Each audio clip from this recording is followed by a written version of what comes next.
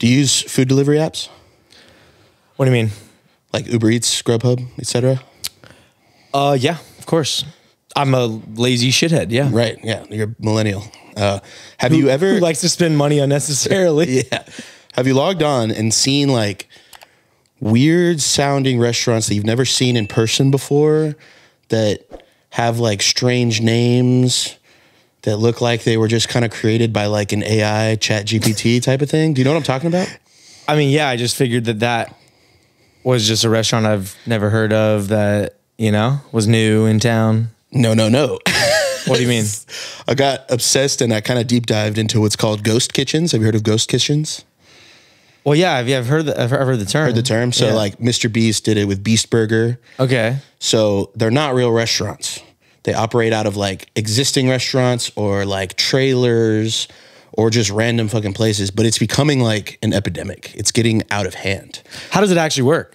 So you basically can start a restaurant, but it can be like anything. It's stupid. Like there's examples where one location can have like 40 restaurants within that same restaurant. They can have some of the same items even, and they operate like just through these like weird little places that aren't actually restaurants, that don't look like restaurants. So let me tell you how I like came to do it. I saw Noah Schnapp from Stranger Things. He plays Will Byers, the main. So he's getting into the game. What do you mean? Is he like he just owns a brand that is Tender Fix by Noah Schnapp popped up on my Uber Eats. Wow. And the marketing was good. The pictures look pretty good. I was like, let me check this shit out. I ordered it. It was very average. It was mid. Dare I say mid. I look it up. Come to find out, Tender Fix by Noah Schnapp are run out of IHOPs. No. The fucking IHOP So that's how IHOP's surviving right now? picks up these restaurants. Bro, there's places like... They're slanging Will Byers food. Yes, bro. And they can make extra money from it. They use his likeness to get like more sales. It's crazy, bro. Like, Well, how did you find out that it was an IHOP? I deep dove into ghost kitchens. And that's why I know Is this, everything about... is this a subreddit or something? Like, is this There's- publicly available? I watched a YouTube video. I read a couple articles. It's like serious, and how like fake these restaurants are. It's weird. They can like dodge like health inspections in weird ways because they're not real restaurants. And one restaurant can get like 40 places on your Uber Eats screen. Imagine being like a mom and pop restaurant trying to compete with that. You know what I mean? There's Chili's has like ghost restaurants. So what kind of food did he have? Tenders. Tender Fix. It's called Tender Fix. So like Tinder. chicken. I'm over Tender here thinking Fix. Tinder. Oh, no, not Tinder Fix. No, yeah. I was like, So look. I didn't know if it was like his ploy to get you to order his food while like on a Tinder date. Literally, This that's kid's where like 18 years old. I don't man. know. I mean, that's legal. So I've seen like Super Mega Dilla, where they just do like quesadillas. I think that's run out of like a fucking Applebee's. So is this just a marketing ploy at this point? Cosmic Wings is run out of an Applebee's. Pasquale's Pizza and Wings are run out of Chuck E. fucking Cheese, bro. I shit you not. It's just a new way. There's these virtual dining tech startup companies that are coming in and making and just basically taking advantage of the order delivery apps by buying up all the real estate, by having an insane number of restaurants show up that it's like that are all saying they're like within 0.5 miles of you. They put them anywhere, and they have some of the same items that ran out of fucking existing restaurants. Wow. And yeah, Mr. Beast, I think, opened a door here. He knew that this was happening. I don't know. That guy continues to prove to be a genius. So you and I could create a one more time like Restaurant. menu or restaurant Serve it out of here. out of IHOP. Out of IHOP, sure. Anyone that wants to Out pick of an it up. Applebee's. Yeah, Denny's, I think, is doing it, which Okay. is just crazy. Is that who we should hit up? Maybe. I mean, I would not respect myself, but like, God. it's the new like frontier of this virtual dining shit, bro. I don't think it's good for the consumer, man. I'm gonna have to look into this. You should, man. Ghost kitchens. Ghost Beware. kitchens. I'm calling Wow. it early in April of 2023. Ghost kitchens are going to be an issue by the end of this year. Damn. Yeah. Never did I think we'd talk about ghost kitchens. There it is. So yeah, But- that's my spiel for today. Yeah. So, I went to the wedding Yep. last weekend. Lesbian wedding. Yep. Hashtag lesbian wedding 2023. Exactly the same as a normal wedding. Just like we thought. Yeah. Really no real difference besides like a few title changes, like Sure. best, man was best dude for one. And like, it was just kind Best of, dude? it was kind of corny, but it was Was there it an awesome. I now pronounce you? Just wife and wife. Yeah. Just, bride and bride, kiss Yeah. the bride and bride, yeah, just simple. really simple shit. Yeah. No earth shattering differences between a heterosexual and this lesbian wedding. Good to know. Good to know. But what I was thinking about is I asked my wife, hey, we're going to this wedding this weekend and my hair was getting kind of long. I was like, should I get a haircut? And she was quickly just like, yes, fuck yeah, cut your stupid long fucking hair. It is mighty short now. Yeah, it's high and tight right now. High and tight. So I started thinking about, man, when I went to get a haircut, pretty much like the day before we're leaving town for a wedding, a public event where I'm going to have to meet people I've never met before. I just got nervous for you. And take pictures. I was like, I fucking rolled the dice, dude. Well, you don't have like a go-to? You don't have a regular? So here's the thing about my go-to, right? I go to a sweet little place called Little Scissors. Little Scissors. Run by some very friendly Asian women. Okay. But there's about 6 of them in the place, right? And some people are very particular about, okay, I'm only going to Sophia, or I'm only going to Lee, or I'm only going to, You know just what want I to mean? get in and out. You'll take anyone. Whoever the fuck is open, You need a gal. sit me down. You need to have a gal, I think, if you want that confidence level to go up. Yeah, well, once again, day before the wedding, Henry, I didn't have the luxury of time. Right. So I'm getting in and getting out. And thankfully, I look amazing, if I must say so myself.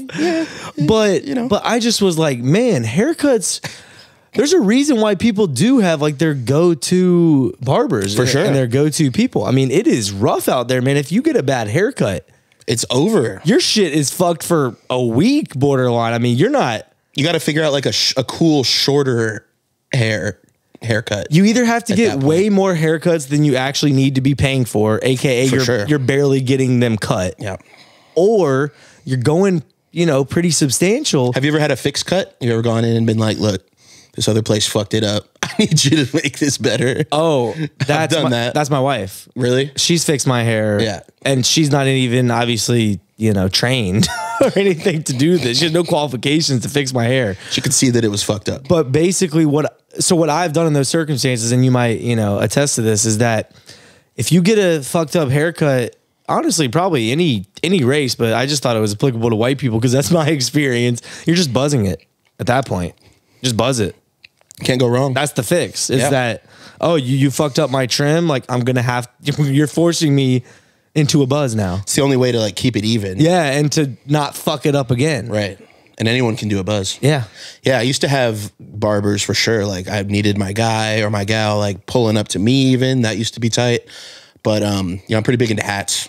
So like I have a Is that level to cover of- the hair? It's just a bonus. It's a nice bonus Yeah. of if I do get a bad haircut, well, I'm wearing a hat out For a week. every day for a month, like whatever it takes. So I have a little less stress. So I can go to like a Great Clips Yeah. or something like that, and not have that level of anxiety that I just got from you telling that story. Yeah, man. It was, I didn't realize what I was doing Yeah. until I, thank God, walked out of there unscathed. And I was like, wow, I really dodged a fucking bullet here. But Because you're in some wedding photos and shit. oh, right? of course. Yeah. This is like my best friend, family friend. My sister was the matron of honor. Like, my best friend is the bride's brother or one of the bride's brothers. Lesbian wedding, Right. Yeah, that happens. Yeah. Anyway, so for this episode, we've just been dissecting the rise to fame of our friend Ice Spice. This is Ice. ISIS. Mrs. Gaston. Yeah, Isis Gaston. Yeah. So for those that aren't familiar, the ICE came from short version of ISIS, which is her government. Yep. And she's been public about this. We're not that creepy. on Wikipedia. And she just picked Ice Spice as her like social media handle. Yeah, way thought back. thought it was cute, whatever, like before she even started rapping type shit. How lucky is that, by the way? Like, the name you pick in like high school just to be your online name happens Yeah. to work out for you. Yeah, I mean, mine would have been Mr. McTizzle 22. Like that would be what I would be going by right now. So. I actually am going by my middle school Shout out to you. name. So Yeah. me and Ice, got a lot of like. Yeah. But man, I mean, we just realized that, we've covered her honestly a few times just in like short form content, and She's impossible to miss. she's just moment after moment Crushing after it. moment. I mean, we talk about what makes an artist successful, and in this day and age, it really is their ability to create moments, right? Like Yeah. social media and then in real life moments for themselves, right? Because Who said music moments in an interview recently? That was a good one. yeah, Maybe Jason. maybe, Yeah, yes. music moments. Yeah, music moments of just being in the right places with the right. It's just all about storyline, right? I mean, Yeah. she's done a perfect job of having her story evolve with her. And I think the general consensus of what we, wanted to talk about is really that she started off as someone who everyone thought would be in our face one day and poof into oblivion the next, right? And I'm not saying she's had this, long career yet. It's still a very short time that she's been relevant, but It's already longer than people thought. it's way longer than people thought. And the heights that she's reached and the moments that she's been able to create is just fucking phenomenal. So the question has now become, why is it so perfect? Does that make you suspicious? Yeah, and what are I don't know that I dove into it much. Like, did you see, are there conspiracy theories about this? Obviously, industry plant comes to mind immediately. Does someone just, a label or someone in power want to take someone who already maybe like she had been going viral on TikTok for doing essentially thirst traps, and then wanted to start doing Which we're all music? here for. Sure. No, I'm not. Listen. Listen. I mean, But you gotta wonder how so perfectly calculated everything is. I mean, like New York Times, wrote about her before. Like they write about a lot of people. It's kind of strange. Drake obviously caught wind of her pretty early. How are all these things lining up so perfectly? I mean, the term industry plant gets a lot of flack, but there are degrees of that being true, whether you think so or not. Like there are careers that were kind of set up to be successful before they even started. That is a real thing, because it's like a label who wants to capitalize off an artist could sit around and wait for an artist to make all the perfect moves, or they could take someone who they see having potential to do it and just work them through the system. yeah, but my biggest argument to the industry plant conversation, bro, is that if it was that easy to just line up all the perfect moves to create something like an Ice Spice right now, they would do it time and time again. I think they probably have tried. I think it fails. I think there's people that were set up to do that and maybe it didn't work. Yeah, but that's why I have such an issue with the term industry plant. Because I think it's It's just kind of a toxic term. It's a bullshit term. It kind of is, but the theories behind it, I think, have some truth. I do. In what sense? In that Just that they're set up for greatness, bro. Like from the beginning, in comparison to those that have to earn it. I think Okay. some people have hidden advantages, maybe by the powers that be. I think it's very possible. If I'm a label, But okay, let me ask you this. How do you think those people, these industry plants, how do you think they get to be chosen as an industry plant? they get a letter from the Illuminati in the mail, and they got to sign it in blood, my G. No, because I mean, the reason I ask is that someone from said label would have had to see and discover the potential that was Isis Gaston Yeah, to even want to make her this quote unquote industry plant. yeah. I mean, because it's not fucking cheap. If you're paying New yeah. York Times to do whatever they did, you're allegedly paying Drake maybe to do whatever he did to co-sign her. I mean, which I don't even think he would. He doesn't need your fucking money. I think Industry he maybe plant, wanted to sign her. committee. I think he might have wanted to sign her, and then found out she was already signed, because she was actually signed early, and a lot of people didn't know that. Yeah, I just still think that it's like, look, prove that you have something to offer. Prove that you have something that fans are going to give a flying fuck about. Yeah, well, and I feel like you're increasing your chances of maybe, you know, if there is this whole, you know, system of choosing who it is that we're deeming worthy of being an industry plant. They're not just fucking taking, like, they're not closing their eyes and no, she had a thing. She took New York drill, which was popularized by, you know, the late Pop Smoke, and that is usually talking about very violent topics, and made it just a thing about being a baddie and doing what she wants and not talking about those same themes, but taking that same soundscape and flipping it, which was a unique thing already. And incredible. All power to her for that. Incredible. I think that was genius. You know what I mean? Innovative as fuck. For sure. She literally capitalized on what it is that's trending right now all across music, which is what? Drill music. And flipped it. And made it her own. She took also what was she also took what was trending in rap music right now, which is bad bitch, the Nickies, the Cardis, the female rappers are trending, period. You know, the Meg Thee Stallions. The female rappers are killing it, man. Shout out to y'all. I'm loving it, honestly. I'm here for it. I am. Absolutely. All my support. Yeah, because I mean, that's what I think was, once again, whether it was some genius A&R or marketing executive or just some fucking homie of hers that, you know, or in my mind, of course, the best case scenario is like, shout out to Isis Gaston coming up with this style of hers and being true to herself. I think she did come up with the style for sure. Yeah. I was telling you, I think yesterday about Virgil Abloh's theory of taking something that's already popular, and I think he called it like a 3% or something, just changing it a little bit and making it something that people already like, but putting your spin on it. So it's just different enough, but it has a built-in fan base, you know, of people that already liked the original thing. Yeah, and I think for me, I'm still most impressed by her ability to have turned haters, doubters, people that were clowning the fuck out of her in the beginning, right, when she first came out, to now, like, she just has won their, you know, she's basically won them over. She's got the right attitude about it for sure, because, you know, Drake flew her out, they hung out, whatever, and then he, like, I guess unfollowed her the next day. And was that a thing? That was a real thing. Like, just unfollowed her the next day, and they like pressed her on a radio show about it, and she was very, you know, like, yeah, I don't know why I did that. You know, it's all love, but yeah, I don't know. She could have very easily, you know, gone crazy with it and started something or taken it the wrong way, or a lot of people make assumptions that turn out to not be true, and we just talking about that earlier too. So I think she has the right attitude for this shit, honestly. Like, yeah, I mean, she definitely seems built for this shit. Once again, I don't know her personally at all. I'm going completely off of just, you know, what I can see and like deduce from, you know, the internet shit that's out there. But for me, yeah, I mean, whether it's like the interviews that she's done, she's dealt with some like real shitty crowds that haven't seemed to really phase her. Twitter blasted her for like the Houston performance that no one was really moving or saying any of the words. But, you know, shit they do now.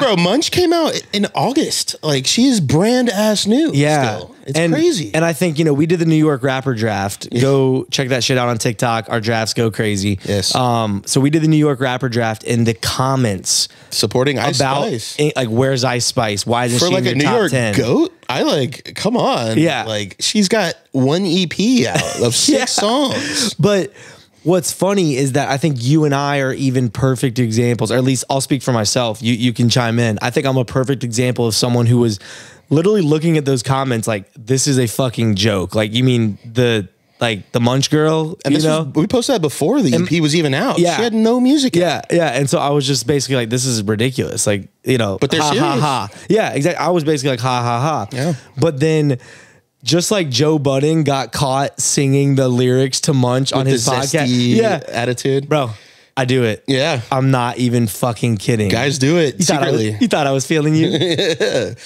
You thought you got to do like the you thought I was feeling little lip smack. Yeah. Shit.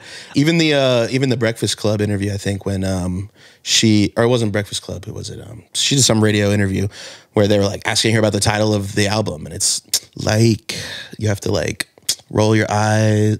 It's called Like, you know, it's not just called Like. It's called Like. Oh, wow. Yeah. That's okay. That's the album, the EP. That's what it's called. Yeah, man, because, you know, like I said, shout out to her creating these moments. I mean, first and foremost, I think the one that really sent her into like the next stratosphere was obviously Munch, right? I mean, that was just such a controversial, you know. She created that word. She literally created the word. That's amazing. If you create an Urban Dictionary word that ends up being completely viral as fuck, like, You're doing fuck Urban Dictionary. That's a word that's an English word now. Is it is it in Webster? It will be.